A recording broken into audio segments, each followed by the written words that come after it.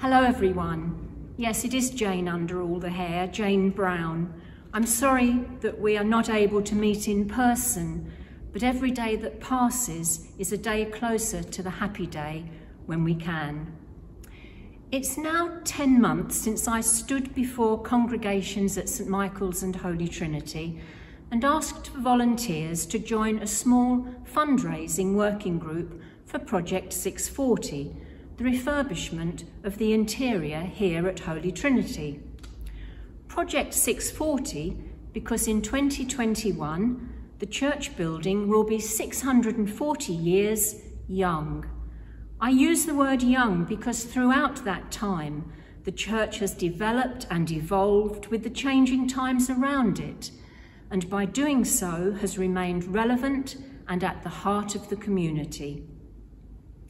So, did we find a group? Yes, we did, and I thought it was time to introduce them to you.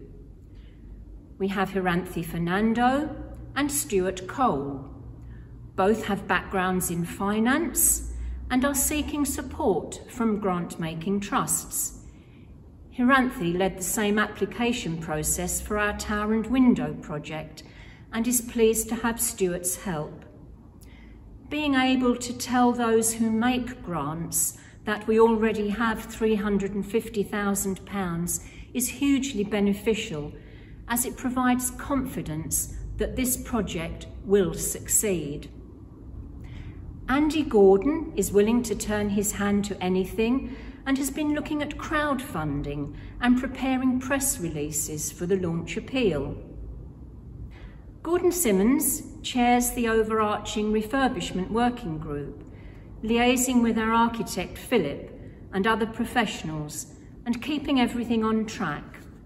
I am also a member of that group. We are now in the position of having gained support for the refurbishment work from the relevant statutory bodies and have submitted the final documents required by the diocese to gain the faculty or permission to proceed. Soon we expect to be receiving quotes for the work, after which there is the potential for things to move quite quickly.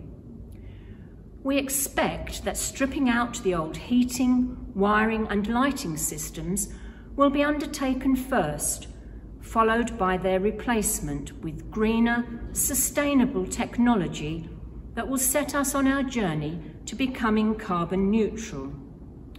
Already we have the funds to do this, but following that, the most cost-effective way to make the other changes would be to carry straight on without a break.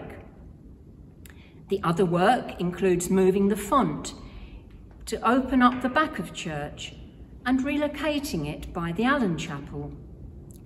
You will also notice that the pulpit and lectern have changed places to facilitate a line of sight for those leading the service to the repositioned music group. The removal of the organ and replacement with a more compact instrument means we can open up the North Chapel and provide ramped access to the chancel.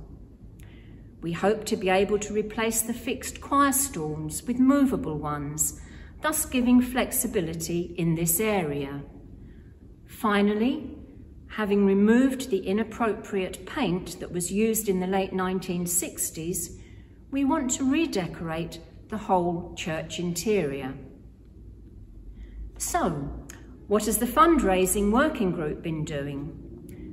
Well, because our church members were asked to cover the shortfall that arose when the church and centre had to be closed because of the pandemic, we did not feel able to ask them to also support these works at the same time. The restrictions set in place also prevented many fundraising events we might have organised. We realised that in addition to approaching the grant-making trusts, we needed to seek support from the people of Rayleigh, who use the church from time to time, and that one way to get that appeal out was via social media. Now, this was not what I signed up to. Old dog and new tricks comes to mind. We were struggling, and God could see that and was gracious, because he sent us Miranda Edwards. Miranda had left her role as a digital fundraiser for a charity and was happy to give us some of her time, and has been working on building a Facebook page for Project 640. By posting interesting snippets of information about our building and its contents onto the project's Facebook pages, we are slowly building a relationship with the local community and will soon be in a position to ask for their financial support as we approach a pivotal point in the project.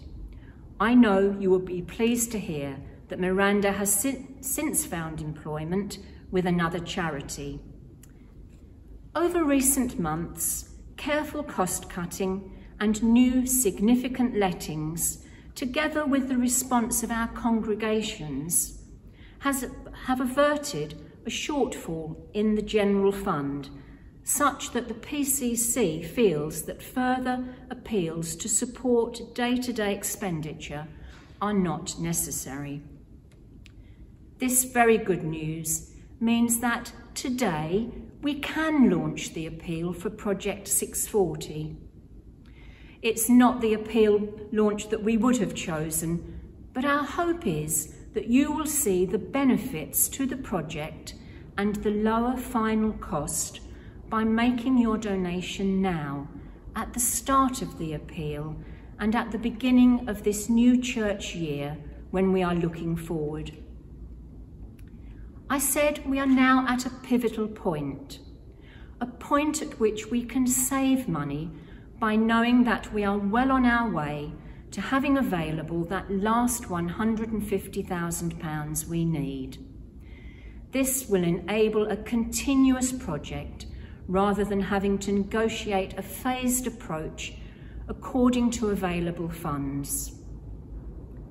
Our church family has supported and taken ownership of 2 significant projects during the last 25 years, namely the Link project that built the parish centre and the tower and window restorations.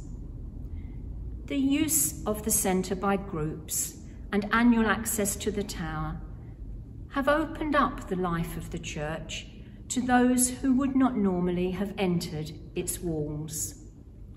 Project 640 will give us flexibility to host more events and will offer a warm, bright, welcoming space for worshippers and visitors alike.